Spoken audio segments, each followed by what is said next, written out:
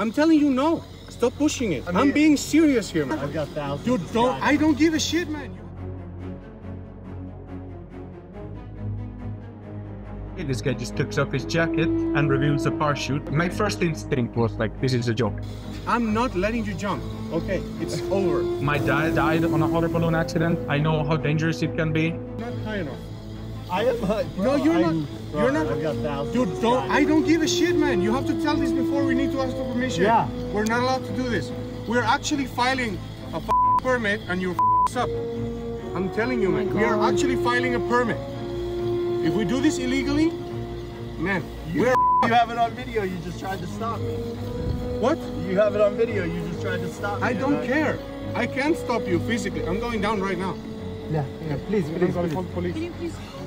I was fucking scared. Of course, you know, I'm a pilot and I think I'm a good pilot, but you know, I'm a human being. And if you're feeling like your safety is in risk and that you don't have like 100% control of the situation, you get nervous.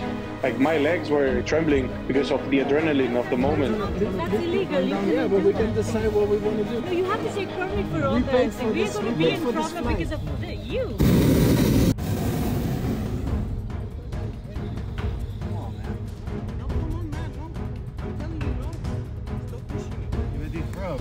If you don't let go of my hand, I'll hit you. Stop it. Let go of my ring. No, I'm not letting you. You're trying to jump, man. If this guy jumped, the balloon would probably have gone down like a rock. And we would have all died because we were like 3,000 feet up. I'm not letting you go. I'm sorry. Whatever happens, it's my responsibility as a pilot. I have to physically stop you from jumping. If this guy jumps and gets hurt or dies or jumps and, you know, like lands on someone's roof, I could have lost my job.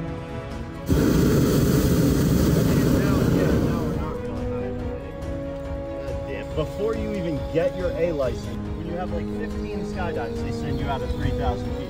I have 2,000 skydives. We were plenty high. I would have had enough.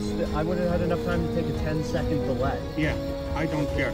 I'm not allowed to throw skydivers. We're filing a permit, and if you do it and we do it illegally, we will not be able to do it, man. And I'm responsible for this flight. You don't make these stupid questions. If you've already jumped from a balloon, you already know what happens to the balloon and to you. Because he was worried about the weight. I was going to do it for. I didn't want to. Because I didn't know what the safety situation would be with the balloon, so I wanted to give him a heads up about the weight. Yeah, but you should have stand on this. I know I should have. Yeah.